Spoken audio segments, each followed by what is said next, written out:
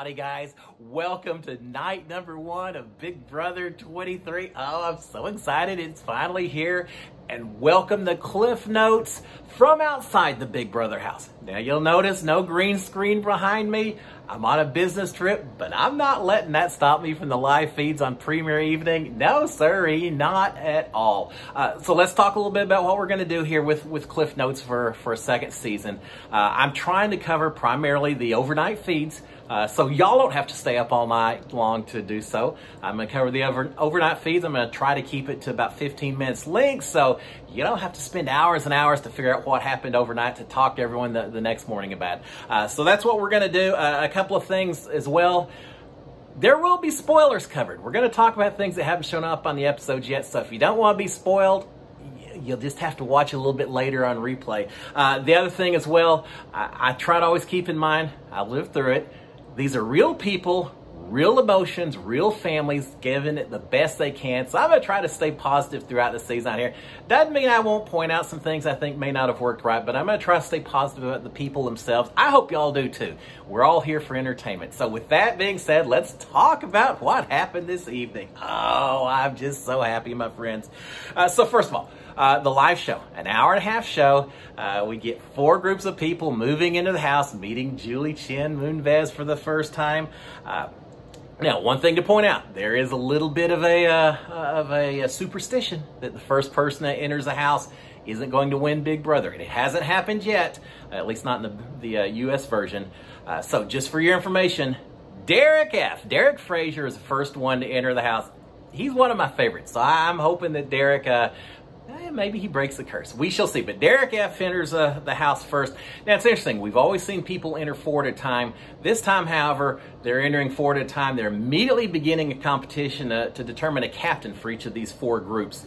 The puzzle they have to solve, they go into the backyard. It's a 5-piece puzzle that they have to solve.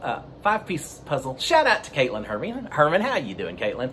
5-piece puzzle. This is actually a travel poster. It has like 5 different slides of glass, of plastic, and it has to be inserted in the right order for the picture to mimic the travel poster that's behind. Whoever does it first rings in, becomes the captain for that group of 4. It's a pretty cool puzzle itself. And as a result, the winners of those 4 groups that come in, the 4 captains that we start the season with, are Frenchie, Whitney, Christian, and Claire. So those are the 4. Now that they're captains, they will then compete for HOH, along with, well, before that, they're going to draft players to represent each of their teams. Now, I like the way that they drafted the players. Instead of just a schoolyard pick where you get to pick everyone, one at a time, they spin a little slot machine, and they're given 2 choices of who they get to pick. So it's not quite as brutal as a schoolyard pick.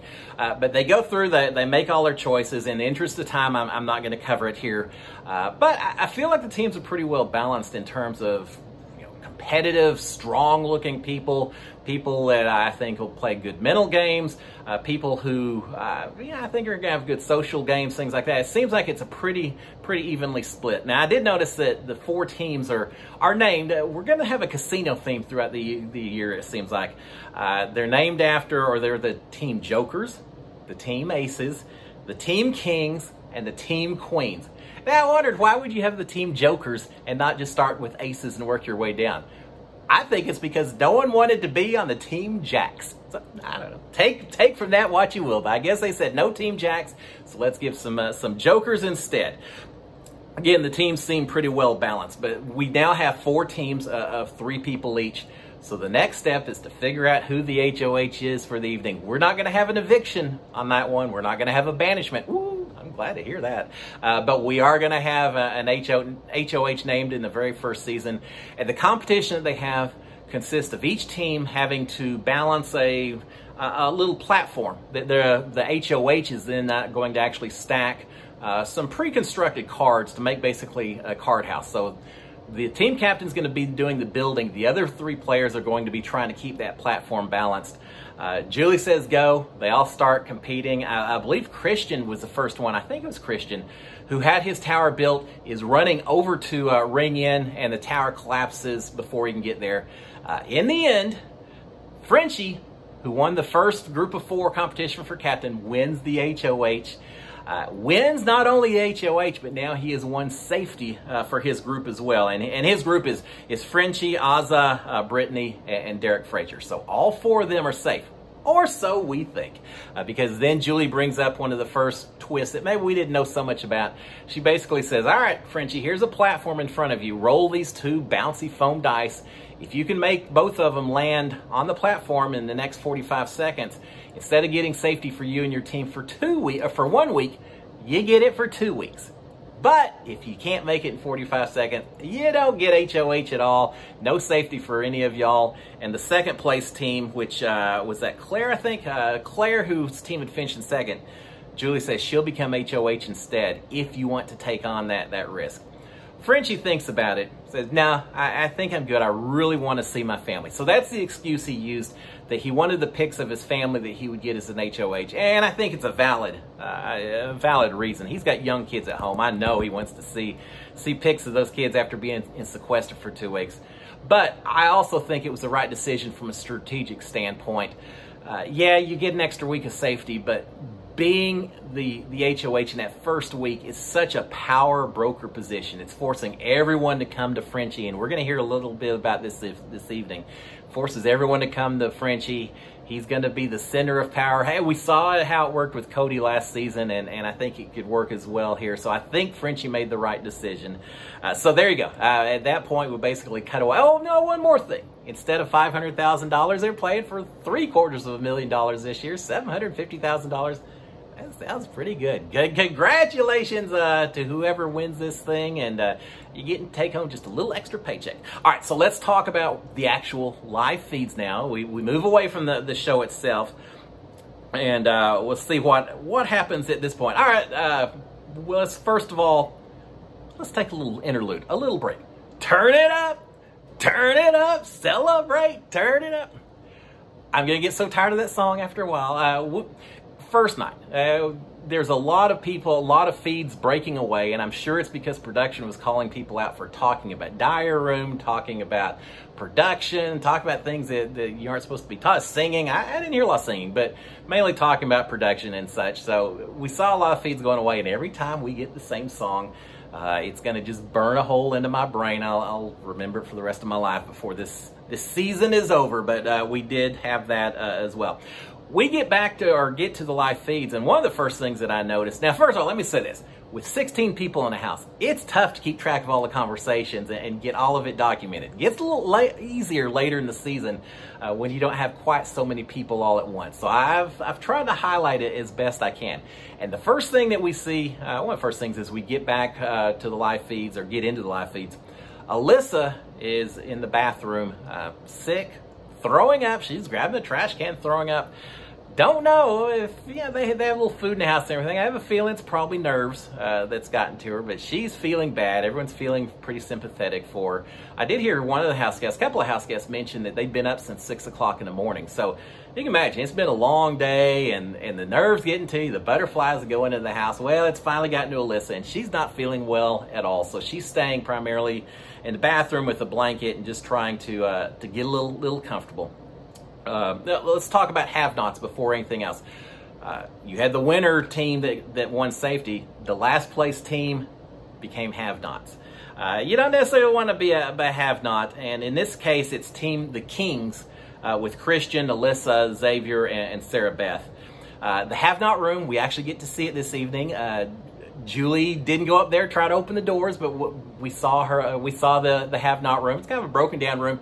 It's got a jet ski that I'm pretty sure was a jet ski that I used in my video competition back in season 21. Looks like it.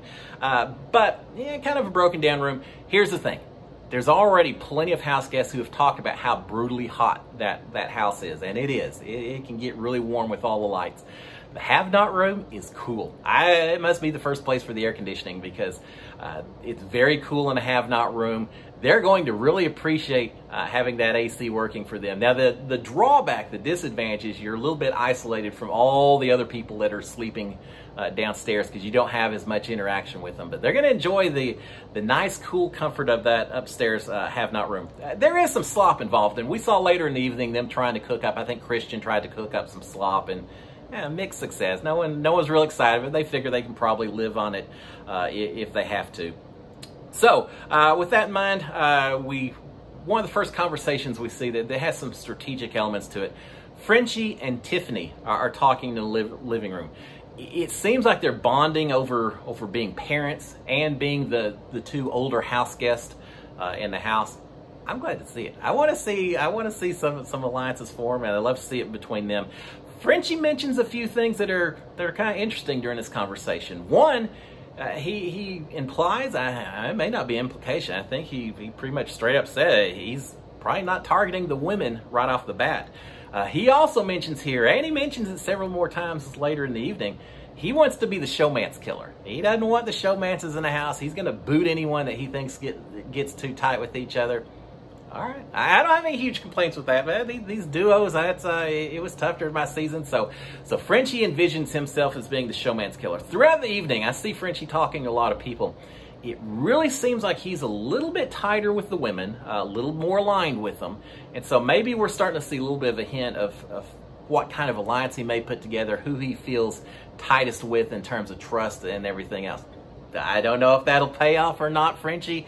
We'll see, but it seems like he may not be so unwilling to go after not only showmances, but perhaps also some of the alpha males in this house. So we're going to talk about that very briefly in just a second. But certainly Tiffany and Frenchie seem like they've hit it off at that point in time.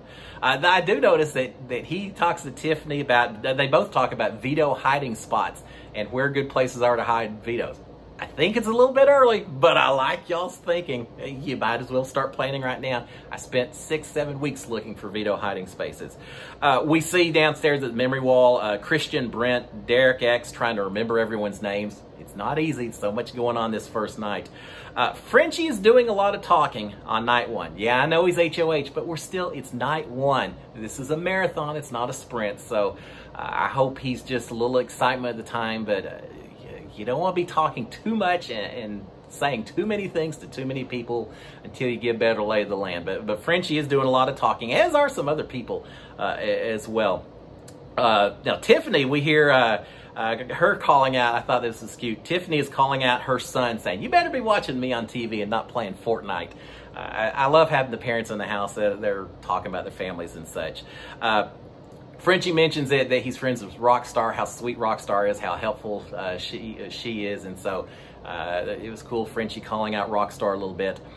We do see Whitney and Tiffany outside the storage room, and they're worried about a big alliance, saying, look, we've had it in the season 21, we had it last season as well.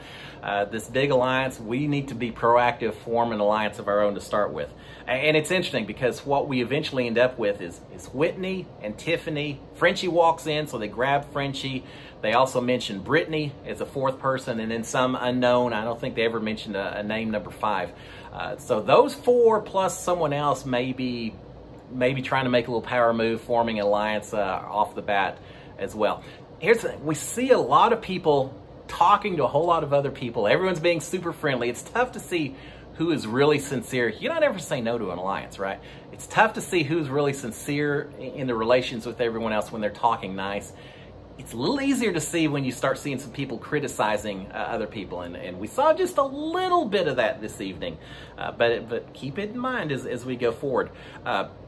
Now, before we talk about that, one more thing that just kind of hits close to home. Derek Frazier is talking. I think he's back in the yacht room. He's talking, saying he's worried about snoring. He doesn't want to bother anyone. He doesn't want to offend anyone. I hear you, brother. That was one of my big concerns in the house as well. He's worried about the snoring, and we'll see how that works out. Probably isn't going to matter tonight because these folks, no one's going to bed. No one wants to be first. They're all staying up all night long. They're staying up longer than I am, I think. So we won't see the snoring issue tonight. Now, tomorrow night, that may be a whole different ballgame. We see at one point Travis and Christian and Kylan and Derek X upstairs talking and really bonding. I feel like these 4 may be feeling tighter and tighter with each other. So we'll see how the loyalties go with that. Now, they're also up there playing chess, and they're all down playing, I don't know how to play chess. I know the rules, but I'm not that good. I don't believe any of them. I think they probably know it much better. But they're all up there playing chess. Here's my question. Where's the backgammon set? Surely there's going to be a backgammon set in the house this season, right? If not, well, I'm glad I had it during my season. But they're all talking about it. Now, talking about a little deception and all in terms of chess. At one point, we also had Xavier. He's the attorney. He's smart. I know he's smart. But he's telling everyone he's a bartender, just to downplay it a little bit. Don't blame him at all. Not one bit. So let's talk about some people who weren't so complimentary to each other, and keep this in mind as well. Frenchie and Whitney in the kitchen, and Whitney tells Frenchie, at one point Frenchie's getting ready to grab some dishes, and Whitney says, no, let little Derek. I'm not sure I like that name, but she said, let little Derek take care of that. He needs to come down and do the dishes. And it's kind of funny when you see someone point out something that early. So apparently Whitney and Derek already maybe aren't on the best terms, and that's further confirmed because then we see upstairs Derek X is up there. Little Derek, I'm not calling him that. Derek X is upstairs with Christian, Travis, Kylan. Again, I said they're kind of bonding with each other, and they seem to be dragging Whitney a little bit. Derek X is saying that that Whitney was really flustered during the HOH competition, and they had to tell her what to do. And apparently they heard, and maybe this came from Christian, I wasn't real clear on it, that she was saying that she would want to backdoor someone if she has HOH. You know, you make people a little nervous and suspicious when you start talking about that. But even more than the actual words that were said, the fact that they're already kind of throwing her name out there a little bit suspicious, does that represent a dividing line that we're getting ready to see? It could be. All right, so with that in mind, we what's going on? We also have up there Kylan, Christian, Whitney, and Claire a little bit later. There's a lot of time spent up in that chess room, that little poker lounge area. We hear Kylan, Christian, Whitney, and Claire up there talking about their feet and toes, and your second toe is longer than your big toe, and they're comparing and all that. Be careful, guys, or else your feet are all going to end up on interesting websites that you may or may not know about. Not that there's anything wrong with it, but yeah, keep that in mind. Don't be talking about the feet too much. We also see, I'm glad we got to see it. Frenchie got his HOH room about 3:30 or so in the morning. Was that local time, their time? I think so. I don't know. It may have been my time. It's been a long night, guys. But Frenchie gets his room, and everyone goes out there. I'm glad we got to see it. Last season, we didn't always see everyone get their HOH rooms. But we got Frenchie's, and of course, he broke down when he saw his family and his kids and everything else. Put on his robe. Everyone went up there and was happy. I did see, I think, Travis and Derek X and maybe Claire. I don't remember. They're kind of the first ones to leave the HOH room. That sometimes gives you a little information as well. Now, one thing, a couple of things. One, while they're all waiting downstairs to get up into the HOH room, Frenchie's in the diary room, everyone's talking and everything. I noticed something. I noticed that Brent Champagne just kind of seemed a little bit isolated, not really syncing up with everyone else, talking to everyone quite as much. He just seemed a little set back a little bit. He's an alpha male, just doesn't seem to be syncing with everyone else as much. Does that suggest he may be in trouble? Maybe. We'll find out as we go through the next few days. We don't know when the nominations are going to occur just yet. I also noticed something else. Brent and Derek X are sitting in the nomination chairs while they're all visiting. I never wanted to sit in those nomination chairs unless someone was forcing me to. That was my own particular superstition. But they're sitting in the nomination chairs. Doesn't seem to bother them. All right, meanwhile, a couple other conversations. Xavier downstairs is telling Brent that he doesn't really care what's happening up in the HOH room. Up in the HOH room, we've got Frenchie, Claire, Hannah, Brittany, Hannah, Azza, and Kylan. It's just small talk. But here's the thing. Just small talk, nothing huge, but Brittany does mention that she listened to Cliff Notes every morning last season. Thank you, Brittany. And she listened all the time, and she's sure I'm doing them again this year. I don't remember if she said that. I bet she said she listened to them every morning last season. And so keep that in mind. For those of you who are listening, if you want to get on to Big Brother, I'm not saying that one leads to the other, but I'm not saying it doesn't either. So thank you. Shout out to Brittany for mentioning Cliff Notes and all that. That's really cool. But again, while they're all having the conversation upstairs, Xavier's downstairs telling Brent, I don't really care what happens up there. I'll talk to Frenchie later. It's a bunch of people all just hanging on. And it is. Everyone wants to be best friends with Frenchie. No one wants to go to bed before anyone else because they're all so worried that they'll be plotting and conspiring and planning that doesn't involve them, or maybe it does in a negative way. And so there's a lot of people that just so badly want to go to bed, but no one's willing to go first. So I get what Xavier's saying, that he'll hit up Frenchie later. He's not going to be a hanger-on and all that, but you got to be careful. These first few days are so critical, and you can't isolate yourself too much. You can't be too removed from the conversations and have people forget about you or start whispering your name. So Xavier's going to have to kind of balance that out a little bit. Sometimes you got to go up and hang around and talk and be seen, even if you don't really feel like doing it. Frenchie does tell Hannah and Ozza and Claire. Several people have left. It's just the three of them, or four of them. Again, Frenchie, Hannah, Ozza, and Claire. It tells them that, again, he says, if you want to be in a showmance, that's fine, but just be aware that I am going to be the showmance killer. So again, I mentioned earlier, I feel like he's just a little tighter with the women right now, and we'll see if that develops into a more formal alliance as we go forward. And then finally, around 4 o'clock local time, they start saying, let's just go to bed. We're going to go to bed. They're starting to figure out that the lights don't turn off unless everyone is in bed. And they're all ready to go. And that ends it for the evening. Again, a lot of conversations. I've tried to hit the highlights. And it'll get easier as we start seeing these relationships develop and everything else. So guys, I'm looking forward to a fantastic season. I love the cast. I love all 16 of them.